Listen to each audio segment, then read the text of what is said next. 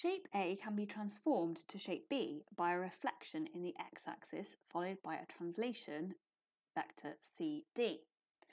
Find the value of C and the value of D. Okay, so it says shape A can be transformed to shape B by a reflection in the x-axis followed by a translation. Okay, so we firstly need to actually perform this reflection. So I'm going to perform a reflection. So if we do this, there's several methods you can use to reflect a shape, but for the purposes of this video, I'm going to show you by counting squares. So we are reflecting firstly in the x-axis, which we need to identify as this one here. This is the x-axis. So I'm basically flipping this triangle over the x-axis. You're flipping this triangle over the x-axis, and we're going to do that by counting squares. So this vertex here is 2 squares from the line of reflection, i.e. the x-axis. So we need to go another 2 squares, that's 1 and 2, on the other side of the x-axis. So that's that one. This vertex here is also 2 squares from the x-axis, the line of reflection. So I'm going to go 2 squares the other side, and that vertex is going to go to there. This vertex here, up here, is, let's count them, 1, 2, 3, 4, 5 squares to the line of reflection, the x-axis. So I'm going to go 1, 2, 3, 4, 5 on the other side. Hopefully you can see. Let's do that nice and neatly with a ruler.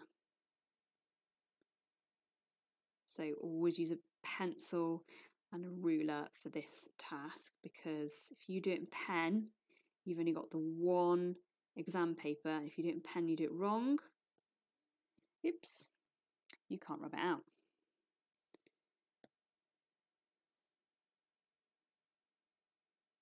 Okay, and that is a reflection of A in the x-axis. If you want to, you can also use tracing paper to do a reflection. So if you get your piece of tracing paper, trace over your shape, and then put your ruler along the x-axis and over the tracing paper, and then fold the tracing paper over then fold the paper over to give this reflection here. So we've performed that reflection, we've done that bit, followed by a translation. Now, a translation is literally picking up and moving. So we're asking, by how much has this been picked up and moved? So pick one vertex. I'm going to pick this one. And we say, how much has that been moved to then be put down here? And it will be the same for whichever vertex you pick. So if I'd have picked this vertex, it will be the same amount that I've moved it to get to there. If I pick this vertex, it'd be the same amount if I picked it up and moved it to there. So let's just, for the purposes of this video, let's just pick the green one. So the green one has moved 1, 2, 3, 4, 5, 6 left. 6 left. And how many down? 1 down. Okay, 1 down. Now we need to put this into a column vector. Now in a column vector, the number on top indicates whether you're moving left or right.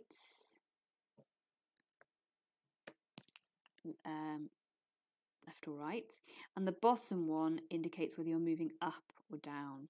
Okay, and basically if you're moving to the right, it's a positive, and if you're moving up, it's a positive. I left myself enough room to put these things here, like positive. And if you're moving left, I'm gonna do this a bit better. I'm gonna do this a bit bigger. So, column vector. In a column vector, you've got 2 values. Okay, your top one is left, bottom one is up or down.